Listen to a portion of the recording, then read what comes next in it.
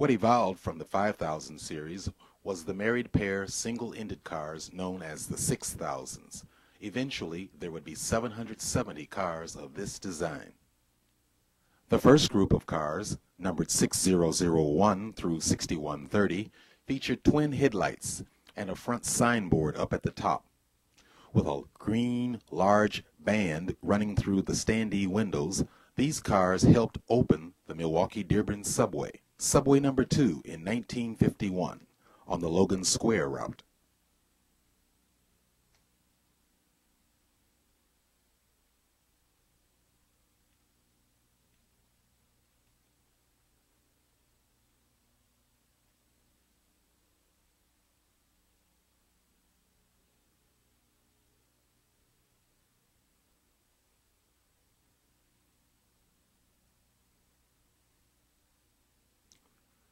Another 70 cars would be added to the fleet.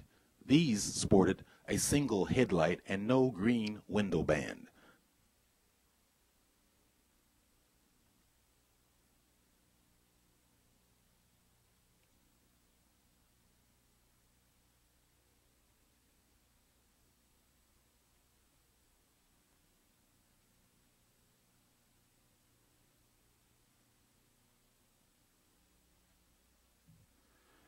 Then, beginning with car 6201, the cars were rebuilt from remanufactured equipment from PCC streetcars. The fleet that so recognized and identified Chicago transit was underway.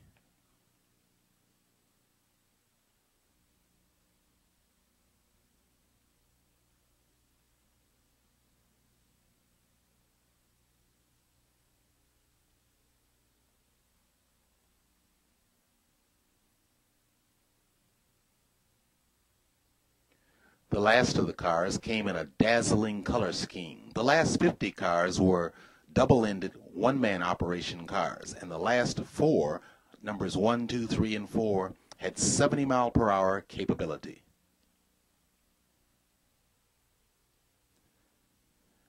Borrowing from the New York Transit Museum, catch all the 6000s you missed.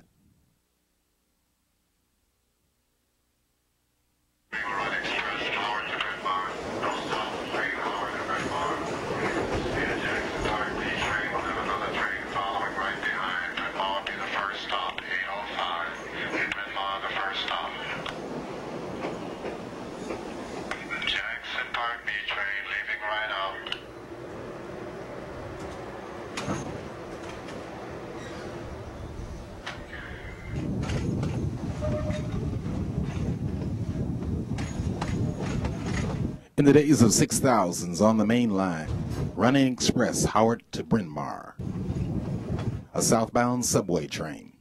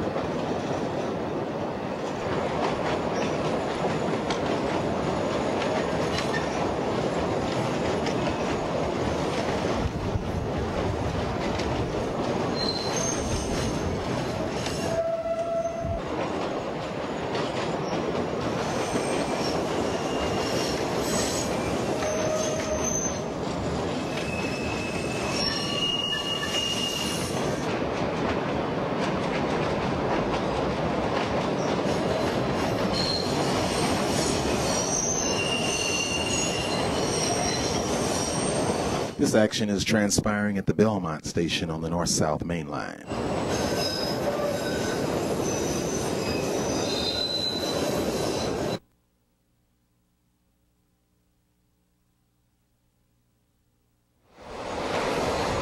At Armitage Avenue, the Ravenswood and Evanston on the outside track, the North-South Subway on the middle track.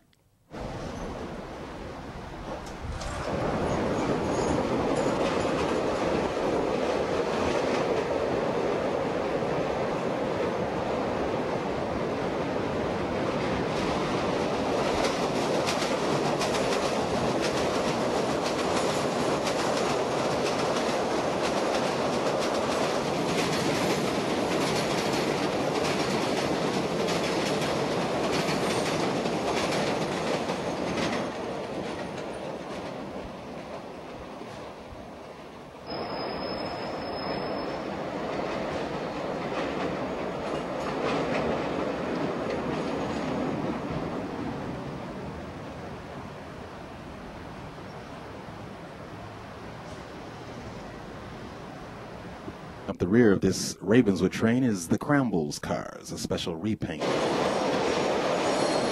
These cars are currently at the Fox Valley Transit Museum.